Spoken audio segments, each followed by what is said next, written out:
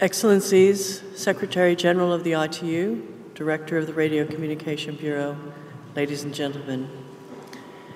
As we have come to the end of this historic Radiocommunications Assembly, I'll just take a moment to reflect on the significant achievements this week.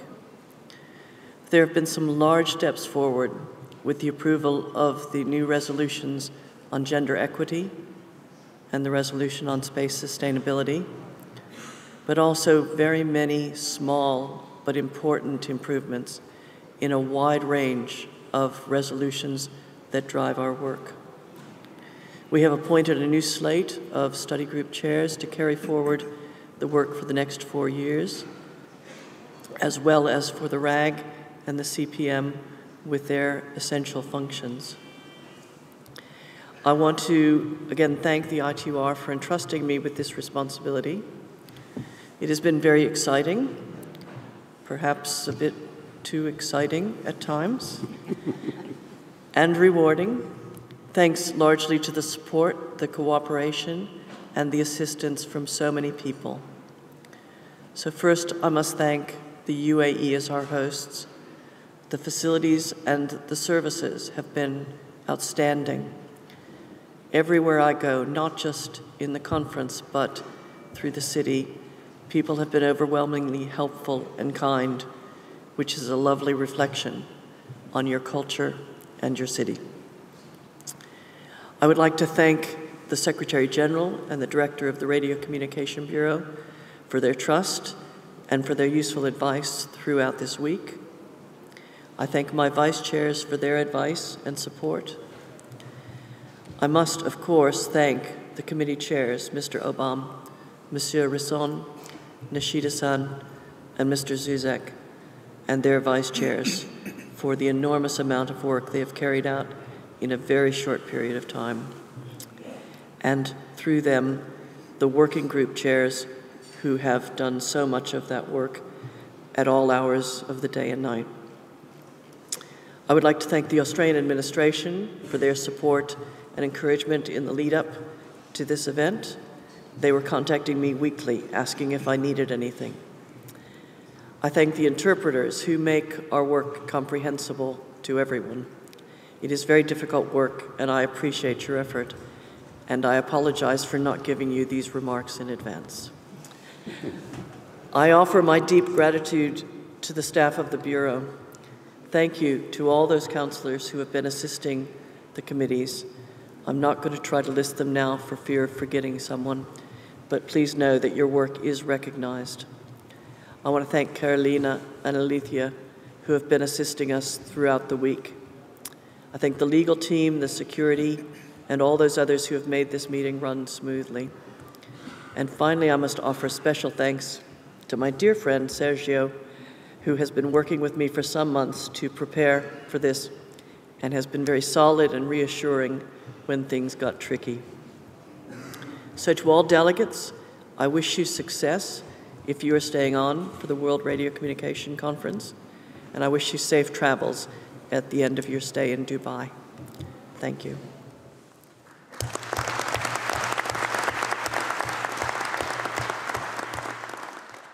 Thank you. I give the floor to the Director. Thank you. Thank you very much. Excellencies, Madam Chair, Madam Secretary General, ladies and gentlemen, dear colleagues and friends. It is my pleasure to address you at the conclusion of this memorable assembly. Significant accomplishments have been achieved, and the outcomes of your efforts will establish the framework for the activities of the ITUR radiocommunication study groups in the upcoming 4-year study period. Allow me to highlight some key achievements from this intensive 5 days. RA-23 has approved a crucial revision to the text of Resolution ITUR 18, which contains the working methods of ITUR. Notable topics addressed including the appointment procedure and the maximum terms of office for chairs of the working parties. Additionally, the RA-23 approved a new ITUR resolution on promoting gender equality and equity, aiming to bridge the contribution and participation gap between women and men in ITUR activities. Both of these resolutions are the product of work that was carried out over 4 years in 2 RAG correspondence groups and finalized here at the RA. I extend my sincere thanks to everyone who has been involved in developing and agreeing on both resolutions. Carrying out another important mandate of the Radiocommunication Assemblies, RA-23 revised Resolution ITUR 5-8, which established the work program and questions for the radiocommunication study groups for 2024-2027. Noting the importance of the work of the ITUR Study Group 3, the RA-23 revised Resolution ITUR 8-3 to promote the participation of engineers and scientists from developing countries in propagation campaigns in tropical and subtropical regions of the world for which there is a lack of data. Noteworthy is the approval of the new ITUR resolution on space sustainability, focusing on the work within the mandate of the ITU related to the sustainable use of radio frequency spectrum and associated satellite orbit resources used in space services. This will be supportive of further cooperation with other UN organizations and beneficial to the satellite industry. The RA-23 approved a landmark recommendation outlining the framework for IMT 2030, as well as subsequent revisions to resolutions on the naming for IMT and on the principles for the process of future development of IMT 2020 and IMT 2030. Even a new resolution on the use of IMT technologies for fixed wireless broadband was approved. This RA also concluded successfully the work on a new recommendation on the protection of radio navigation satellite service by the amateur and amateur satellite services. Prize has to be given to the experts involved to achieve this amazing result. Additionally, the RA-23 discussed aspects of the CPM process under Resolution 2 to enhance the efficiency of the second session of the CPM. This topic will be further discussed, considered during the upcoming study cycle. The difficult work performed in the ITUR study groups requires dedication, technical competence, organization and managerial talent, and tremendous patience from the leadership of the study groups and their working parties. This RA sees the retirement of a number of our long-time dedicated chairs whose contribution to the ITU radiocommunication sector has been immeasurable. I can't thank them enough for all what they have done over many, many years. Acknowledging the challenges in appointing chairs and vice chairs of study groups for 2024-2027, ITU member states rose to the occasion. Through extensive consultations, an agreement was reached considering the principle of equitable geographical distribution and ensuring highly competent chairs will lead the ITUR work in the next study cycle. Congratulations. While there are numerous other notable achievements, I will refrain from taking up more time, except to recognize Mrs. Carol Wilson, our highly talented and tremendously patient chairman of the 2023 Radiocommunication Assembly. Chair, I should say. Sorry for that. You have my admirations for all your hard work. Your skills and experience, drawn from many years chairing Study Group 3, were crucial to bringing this event to a successful conclusion.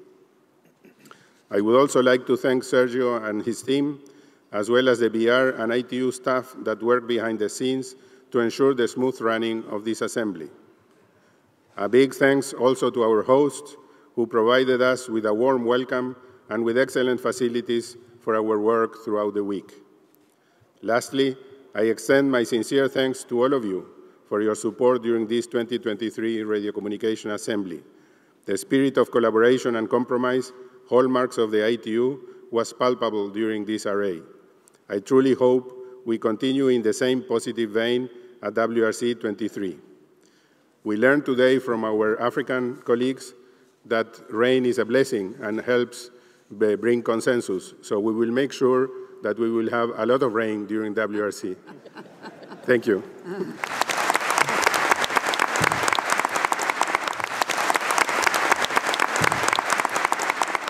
Thank you. I give the floor to the Secretary General. Madam Chair, Director Manojevich, Excellencies, ladies and gentlemen, as you wrap up the Radiocommunication Assembly, After an intense week, you called it a memorable week. I think it was memorable indeed.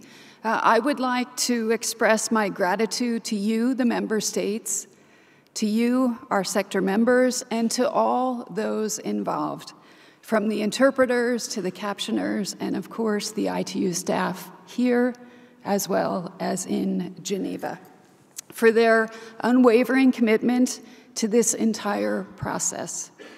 Let me, of course, thank our host country, the UAE, for your expert organization of this assembly, for your warm hospitality and your seamless coordination, which created the conditions for collaboration and compromise, something I believe was needed now more than ever before.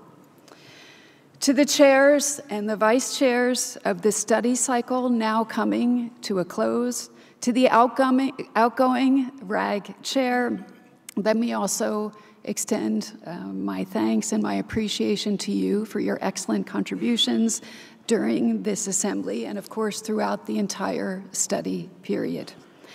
I would also like to extend my congratulations to the new leadership of the ITUR study groups, the CCV, the CPM, and RAG, and of course I wish them much success in their new roles. Ladies and gentlemen, we stand on the cusp of the WRC-23, and I believe this assembly has shown the way.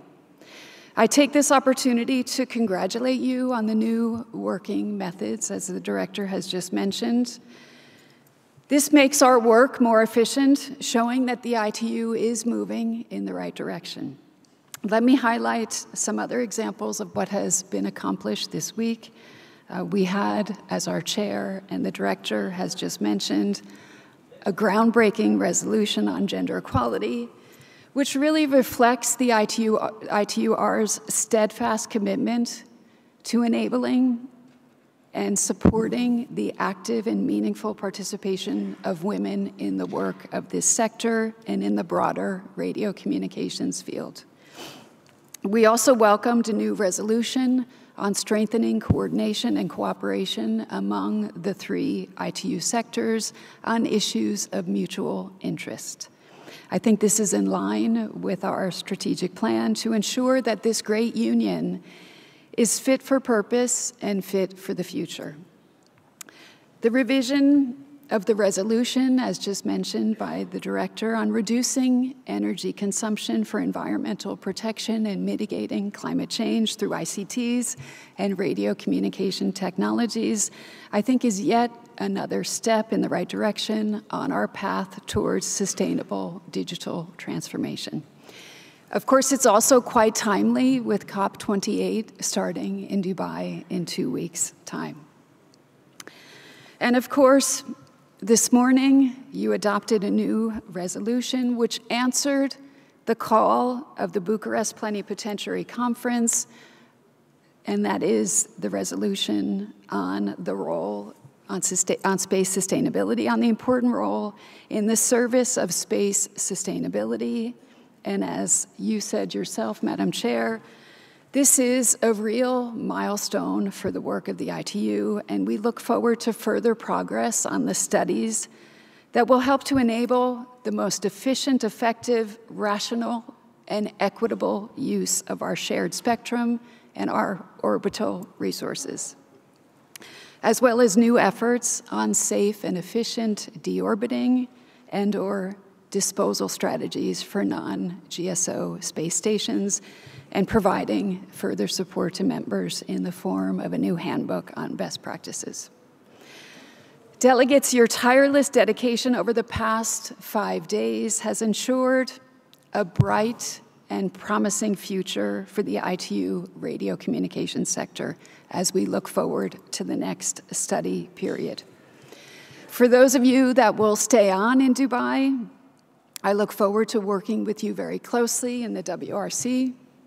For those of you that are returning back home, I wish you safe travels.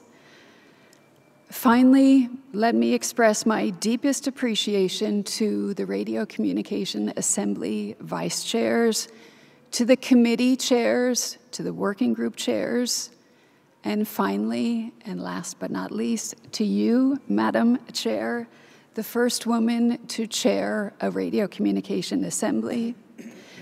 Madam Chair, you have very ably led us to successful completion of this important assembly with great patience, as Mario mentioned, with great calm, and also very concise direction, which I think we all very much appreciated.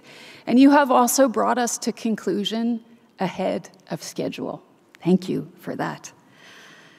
I now have the great honor of presenting you, Madam Chair, Madam Wilson, with the ITU Silver Medal and a certificate of recognition for your steadfast leadership that has guided us so well in these deliberations and brought us to great success.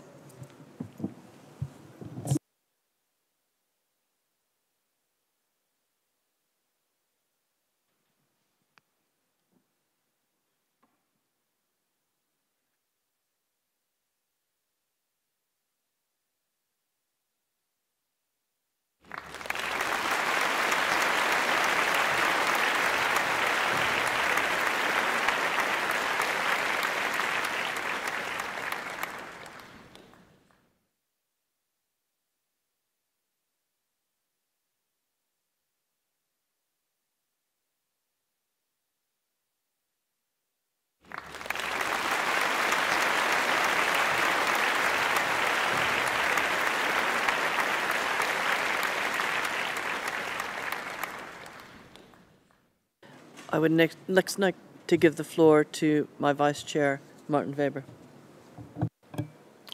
Yes, thank you. Madam Chair, Secretary General, Director, Radiocommunication Bureau, dear delegates. This week was an extraordinary experience for me and for all of my colleagues in CPT, because we've seen this meeting being able to bridge wide gaps and come to conclusions and compromise. And this is something I hope we all can take over for the next 4 weeks to the Radiocommunication, to the World Radiocommunication Conference. Maybe some more rain may help to get the results there, but this is a different matter. I would highlight the appreciation for the study group chairs who chaired the study groups and other groups we are responsible for here in the last 4 years, and as well as those now coming into terms or doing the job continuously in the next 4 years. I understand that this is an additional workload for everybody. It is an effort for the administration providing these people because they are now in a neutral stage, so other people need to be brought in, and we need this dedication to achieve our works. I would as well like to thank all the BR staff, ITU staff, I have to say, because it's not just the BR, working here and in Geneva, tireless to make this happen, and this is very helpful for all of us. But we could not achieve all the results we did achieve without this atmosphere of welcomeness and hospitality here in UAE, in Dubai. I would like to echo all the remarks which were made on this already, speakers before me. It is a great pleasure to be here. It is a great facility, and it's a very good basis to come to discussions with each other and bridge gaps and find compromises. And I hope, as I said before, this will continue throughout the next 4 weeks. With this, I would like to close my remarks. And oh no, I forgot one important thing. Sorry, Madam Chair. I thought I forgot to talk about you. I would like to have it at the end. Yeah, I rearranged my list recently.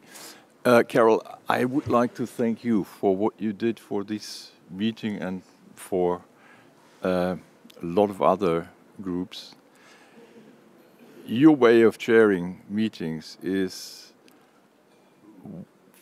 very helpful and a good example of bringing the meeting always back to the issue at stake, to the point, and this helps to find solutions and not distraction on side issues. And this is very helpful, and I think this is one of the reasons why we have this closing ceremony very early on this day. Thank you. Thank you again. I now call on another of my vice chairmen, Mr. Dusmanov, who has asked for the floor. Thank you.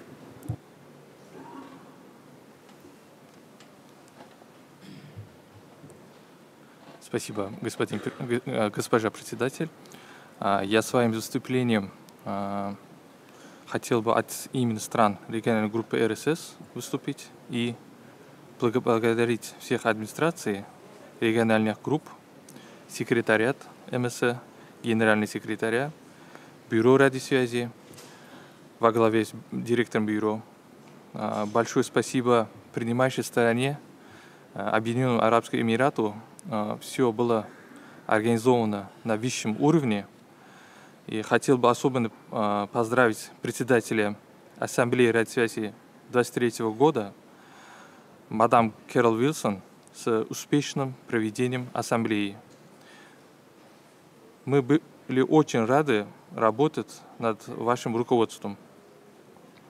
В ходе работы были сложные вопросы, но мы еще раз доказали, что мы как большая семья, большой юнион, сумеем преодолеть любые трудности вместе. Мы еще раз доказали, что наши технические вопросы решаются на основе законов физики и основ электродинамики. Я желаю всем плодотворной работы на Всемирной конференции радиосвязи, и наша группа, наш регион будет делать все свое хорошее для получения этого результата. Спасибо. I just want to say thank you one more time, and with that, we come to the close of the Radio Communication Assembly 2023. Thank you.